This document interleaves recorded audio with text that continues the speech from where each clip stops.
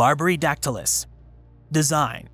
Our last pterosaur continues the trend of this Moroccan dig site with very little substantive skeletal remains. Barbaridactylus is another nyctosaurid pterosaur, but much larger than any of the remains known of Alcyone. The most complete specimen, also the holotype, is a femur, a radius, ulna, humerus, the shoulder blade, and a chunk of the lower jaw.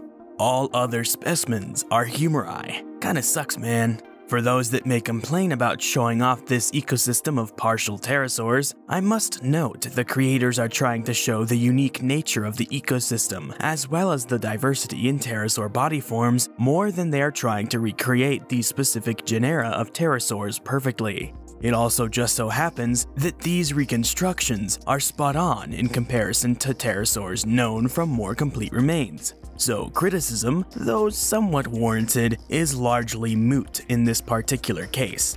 Barbaridactylus is shown here with the typical nyctosaurid body plan, complete with a tuning fork style antler crest jutting out the back of the skull, similar to Nyctosaurus itself. Since the full skull of Barbaridactylus is unknown, they went with a different shape of the crest to Nyctosaurus, but kept the overall antler idea to better provide a compare and contrast to the other pterosaurs in the segment.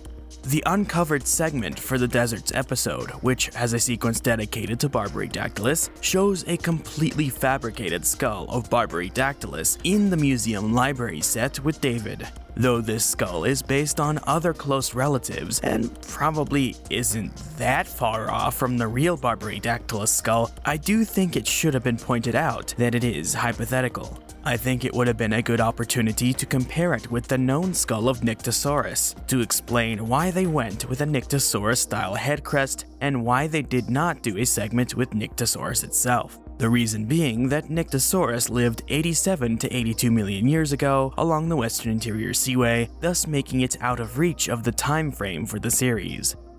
You can't really tell their color scheme or the level of feathering due to the lighting of the scene. When they appear again in the deserts episode, I'll touch on that.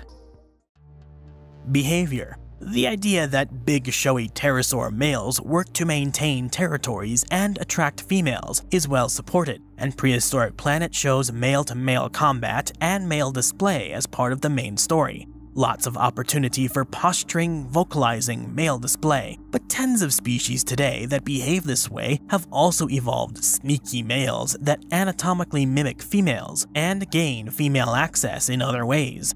This must have happened in the past, and the Prehistoric Planet team wanted to bring attention to this possibility. For more interesting stories about nature, the history of life, or what goes bump in the night, subscribe, like this video, drop a comment in the comment section below, and hit the bell icon to stay in the know with everything Edge. Thanks for watching.